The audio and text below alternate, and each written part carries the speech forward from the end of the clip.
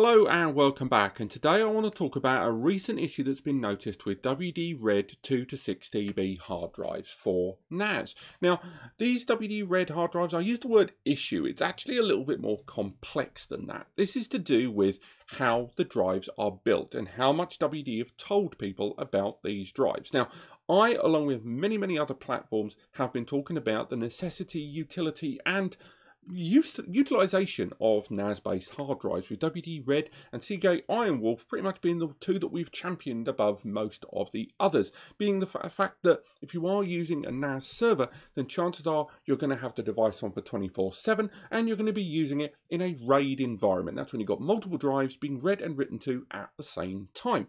And the reason NAS drives have always been suitable for that is they are designed to be utilized in those two key areas. Now, WD Red hard drives are a series of NAS hard drives that have been around for a long time, but recent findings from places like UCL, a guy called Alan Brown, and Data Hoarder and a few other Reddit and forums and Synology's own Reddit as well, have noticed that the number of model numbers in the 2 to 6 TB range of WD Red standard NAS hard drives have featured something called SMR, something we've talked about on the channel before, known as shingled magnetic recording. Now, traditionally, NAS hard drives are supposed to have PMR or CMR.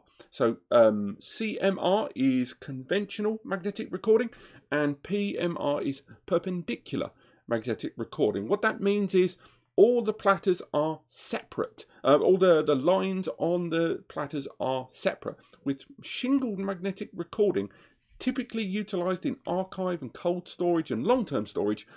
The layers are slightly overlapped. The write layers, being larger, are overlapped all the way along, and these drives generally do not provide the same level of performance, particularly in read. Write, less so, but definitely in the read stakes.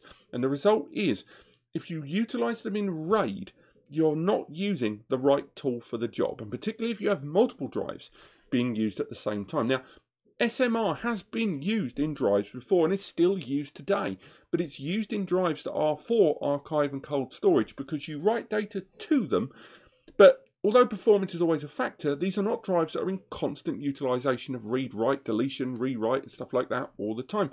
Data is put on them and they are archived. Now, WD alone aren't the only ones being pointed at here.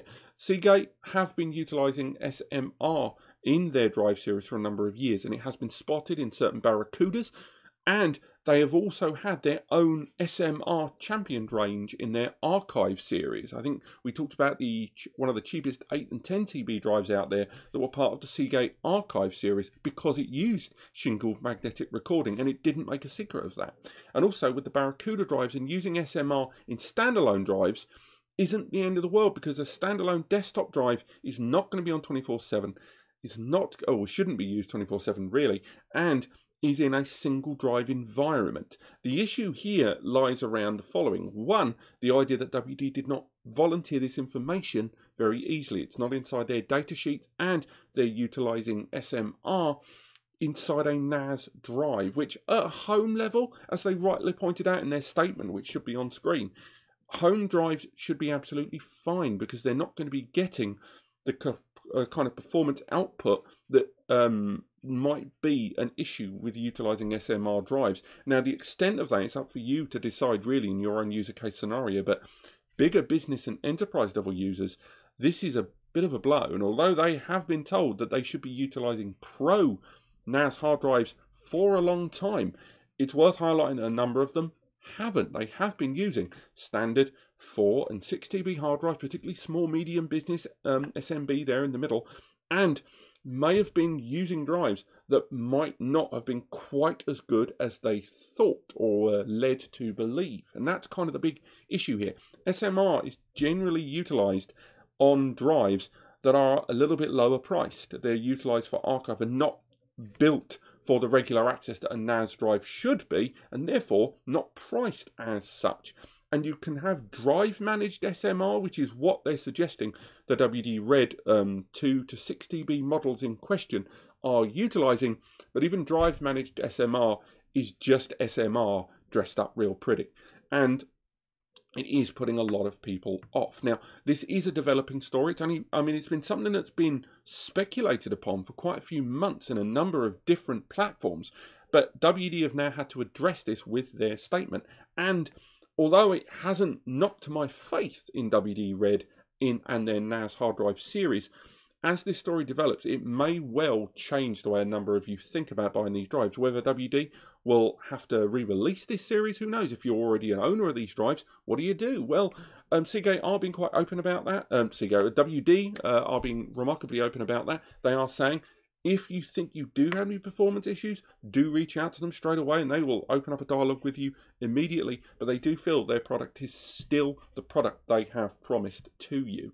And if you do know more about this, do let me know in the comments. There should be an NAS-Compare article linked below, which will tell you more about this. And moreover, I'd like to know what you guys think about this, because although there's lots of factual information to back this up, and we do like to work on that, I do think there's a lot of smoke and mirrors in this, and I think it's the top tier people that are using like ZFS and RAID Z and stuff like that who are the most affected by this. And if you think you've ever spotted something like this before, maybe some of the other threads about this that you want to share, do let me know below. But as this story continues, we will update as much as possible. I probably won't do a whole video about this each time, but I will update the article below. But other than that, I hope you guys have enjoyed this video. Do click like if you want to learn more. And if you want to stay attuned of what's happening with this story, do click subscribe. Otherwise, I will see you next time.